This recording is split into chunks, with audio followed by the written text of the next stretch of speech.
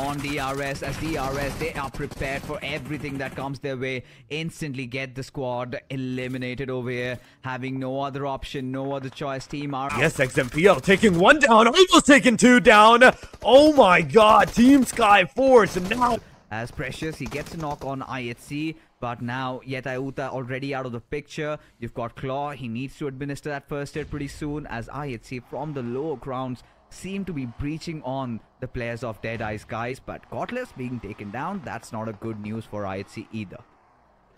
Oh, I don't think any player getting knocked down is any good for that team, but Deadeye's guys...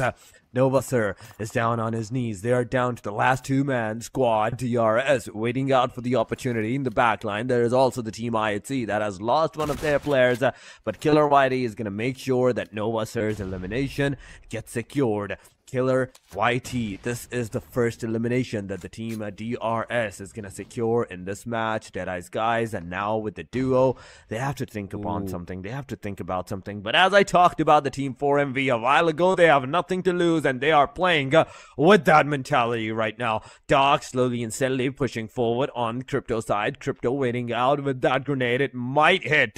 If it does hit, team 4MV is going to be in a huge pickle at that time. A fourth party? What is going on here? Back to back, there's a lot of teams that have shown their faces, and look at that, even DRS in the back while they're also waiting out for the opportunity that they're gonna receive in such a short time. They're gonna make sure that they're also gonna push on the team, but DE, Deadeye's guys, have been taken care of. Team 4MV, Aegon, they are still against each other. R9, they have decided to even disengage with the fight because Ghost is the only and only hope for the team, and he has nowhere else to go. He has to go at a safer pace. He has to make sure that his team at least survive on the top 3, maybe top 4, maybe top 5, because there's not a lot of matches. There's not a lot of games that you have to play. This is the 4th one, and after this, there's only one more chance that you are going to have, and if you even lose this one, it might not be worth to even play the last match for you. I do not know if they can see the next couple of moments of this particular game, but with DRS also stepping into the fray and KK getting knocked out over here, this changes everything. Now the big question, however, is that is Team Aegon I8 going to capitalize on this situation? DRS, however, has found a knock onto its Uzum, who was a little aloof from his pack, and now the trouble increases tenfold because Aegon I8, they realize it's not just 2 teams anymore, it is 3. And considering the fact that the circle is their enemy, they need to somehow disengage and get inside the zone. They will have to make those quick decisions, with Delta having a really good spot to himself, could provide cover fire for his teammate. KK, he's been revived, but still receiving edges. DRS, they have the compounds, they have the position, they're waiting out as well. But Aegon and 4 Miracle Vibes, what happened to the aggression? What happened to the fight? What happened to 4 Miracle Vibes? The mindset that they had a while ago, that they want to take the fight no matter what the situation is. That is the mindset that they need once again if they want to get some more elimination on Aegon X8, because that aggression actually worked at that time. Aegon was down to their last player, but DRS, as they are making a comeback as a third party in this angle, they're not going to receive any kind of treatment, and they will be forced to leave out the vicinity. 18 more seconds before the circle closes on, before the teams are yet once again going to be forced to move inside of that circle. But Sky, DRS outside the circle, 4 Miracle Vibes outside the circle, but the circle, in fact, just look at that, where it has gone. It has taken yet another hard shift towards the eastern angle, in which case, look at the team Aegon. Once again, they're on the receiving edge.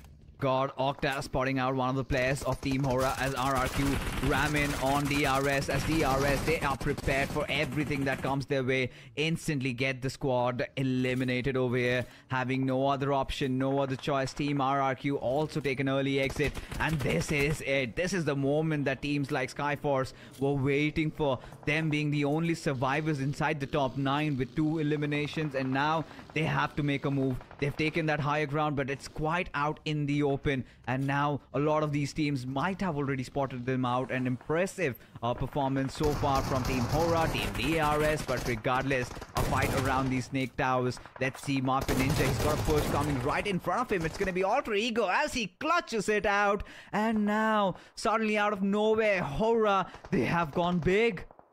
Oh, they have gone big, and look at the back-to-back aggressions on the players. On that aggressions, the players are actually like pacing up with the match, with the circle. 001, he's knocked out. Malikora, he's also knocked out. Top is the guy that's making sure that his team can aggress on the players, in which case they do. Team ARF, Team DRS, both of the teams are actually taking the fight. DRS has still 4-man squad. They took some initiative on the fights as well for MV.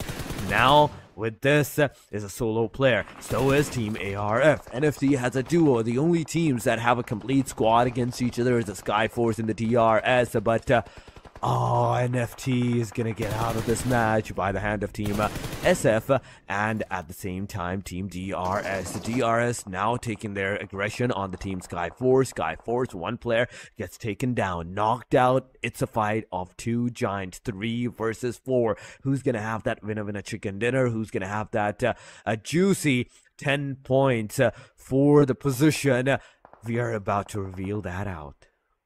You know, Team Skyforce, I did call them out pretty early, and I still feel they've got the best position right now.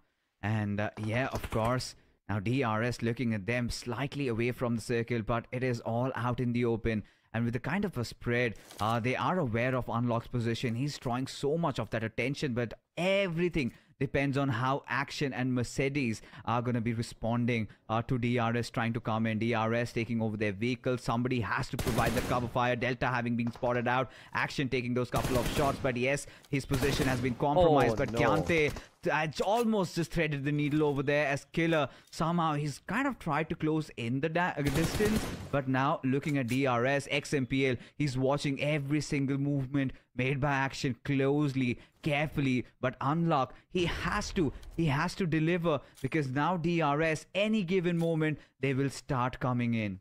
Oh, yes. At any moment, a single wrong move will mean the other team is definitely going to push on you. The circle is about to come as well.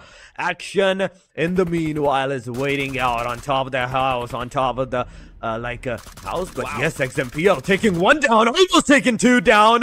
Oh my god, Team Skyforce, now they're gonna struggle. They're gonna make sure that their player survive, but 2 down. It's a beautiful start, and Mercedes gets eliminated.